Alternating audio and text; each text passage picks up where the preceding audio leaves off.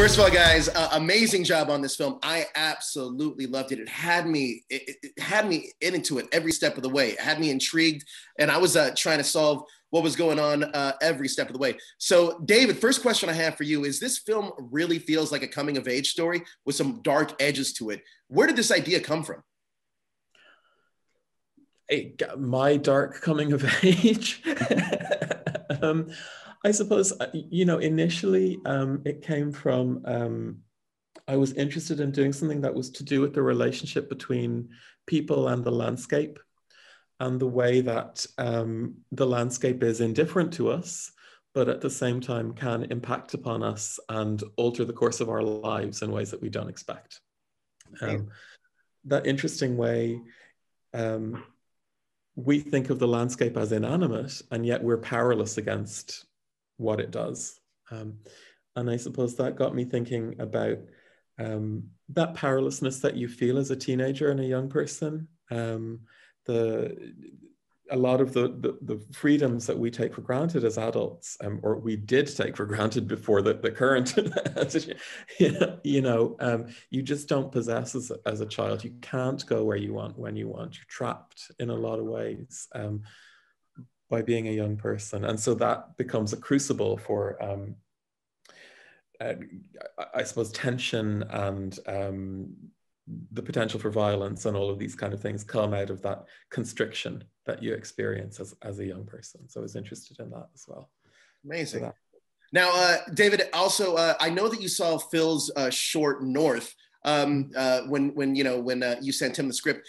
Can you talk to me about what elements that he had in North that you knew he'd be up for the challenge of the Winter Lake? I mean, I thought that the short was, there was an interesting dynamic between mother and son, kind of at the backbone of the short, which was something that's part of our film as well. But also, the sense of place that's captured in the short, and place is so important to the Winter Lake, and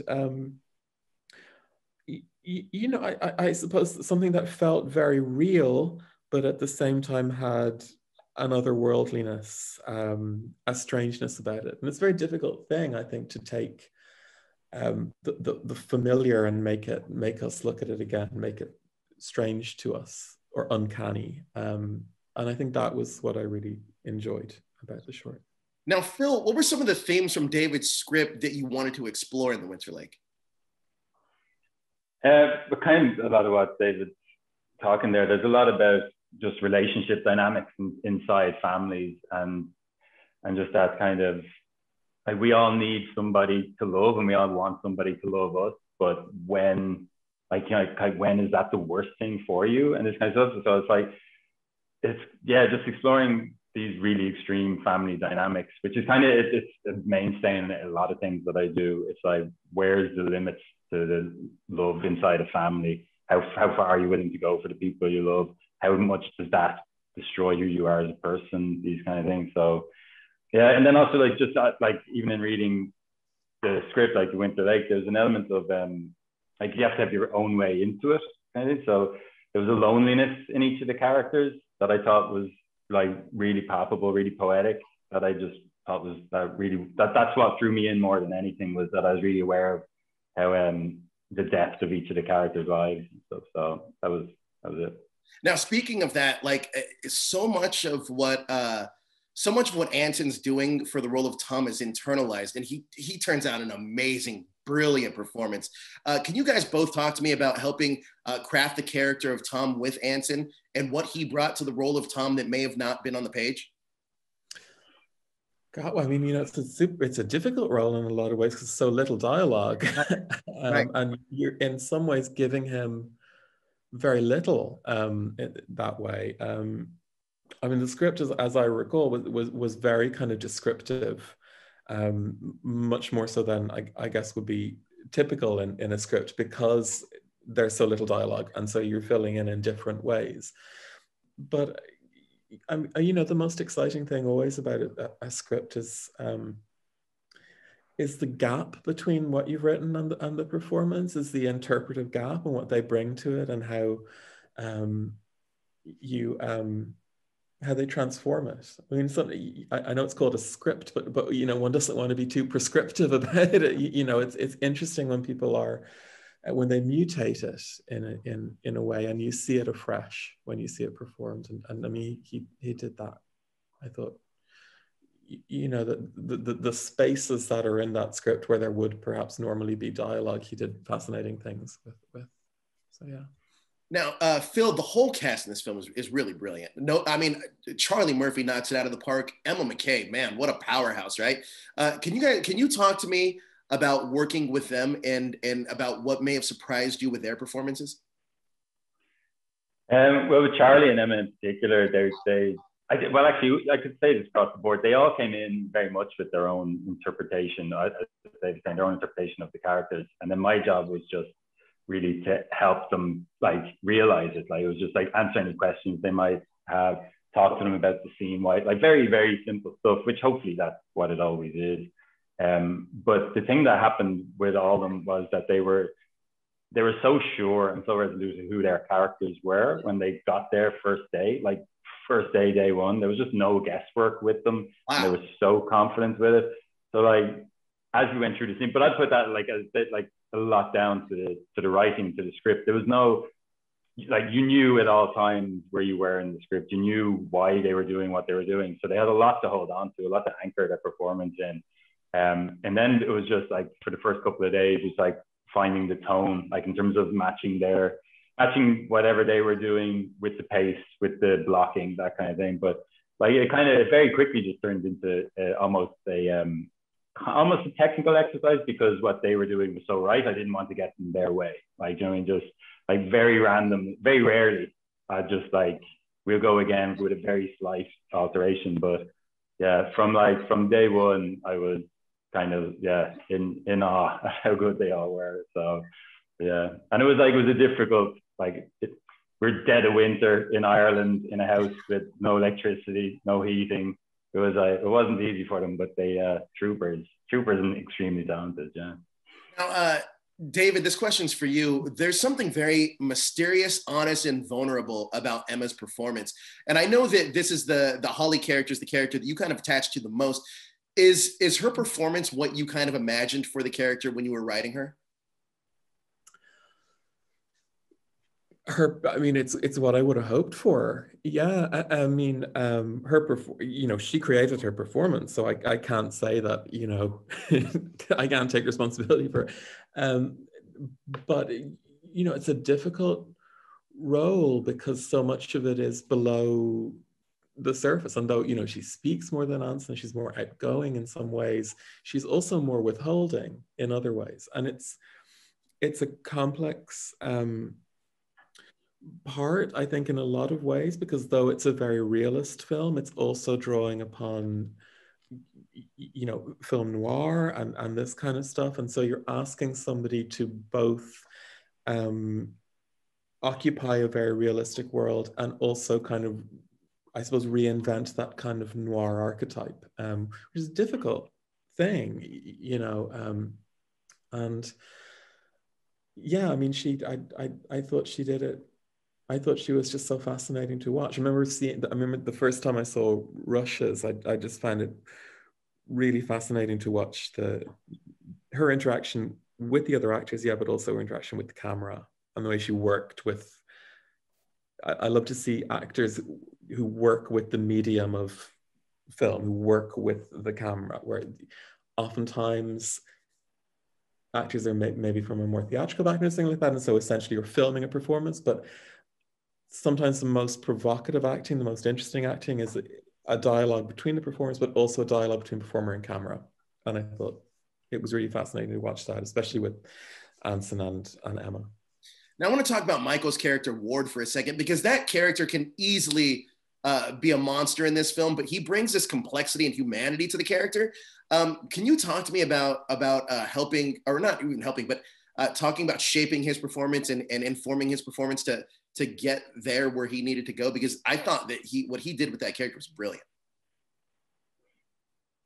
Yeah, well, again, this, like, a lot of it, like, David did a really, like, fantastic job, but I suppose I don't think Michael would have been interested in it if he was just like your cookie cutter bad guy. So even like from the very beginning, his ambition was to exhibit a guy who's wrestling with his demons and trying to bury them, and in his mind he's done one bad thing once, you know what I mean? And why should that mean that this is who he is? So he, like, as much as whatever he's done is really extreme, and we would like vilify him for it, you can kind of understand the logic that he's putting into his own thinking that gets him through the day, that makes him believe that he actually, well, deep down I'm a nice guy, deep down I'm a good guy. But yeah, and then like obviously like Michael just needs to be brave enough to go with it and go with that story and kind of exhibit that arc of a character who lets that monster out again by the end, or who has no choice to let it out. It's who he is. Right. Yeah, now I hope I say this right. Now, Phil, you shot this in Sligo, Ireland, correct? That's it. Good. It's almost like stepping back into time when I was watching this, at least with the scenery wise. Was this by design? And also, can you talk to me about how Sligo helped inform the story? Yeah, it was very much by design. We wanted a place that felt forgotten, and so it wasn't necessarily that it was back in time, because like the kids have modern mobile phones and stuff. But yeah, it was a place that was kind of shunned, pushed aside, where people are left to kind of like fester in their loneliness and isolation, and what that might do to you, and what it does to the economy, and what it does to the town, and all these kind of things. And it does, yeah, it should inform everything. Like, do you know what I mean? Like the locations are characters. So, and just very simply, obviously, will inform framing and what you want it to say. Like in terms of like how run down this town is, like in terms of like even like the post office doesn't even have its kind of signage up anymore. Everything's in the stages of shutting down and things. So, but then as I said, like David was saying, the landscape and people's relationship to it, that was also like we searched high and low for the right house and the right landscape, like the house sitting in the landscape, so that we could really show that. But that totally informed. It's totally like, because it's where Tom, the main character, felt most at home, and it was like his journey was very much brought to bear. It started all that kind of through the lake, through the landscape. So yeah, we just had to be right, basically. Can you also talk to me about some of the challenges? Now, correct me if I'm wrong. I heard you guys shot this almost exactly 2 years ago, and it gets fairly cold in March around that area. Can you talk to me about some of the challenges you may have faced during production? Because that's a quick 5-week shoot. It was impossible. There's a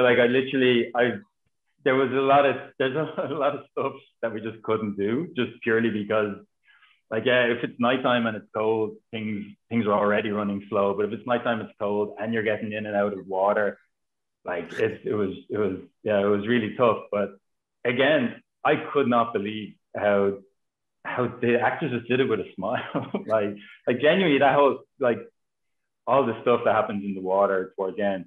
That lake that we were in was completely frozen over 2 nights before, so it was literally 0 degrees, the water, and they're going in and out of it, and they're going in and out of it all night, and it was just like, God, fair play. But it was like, then I suppose it becomes the attrition that bonds you as well, though. Like, everyone kind of gets into the same groove, and we're in it together.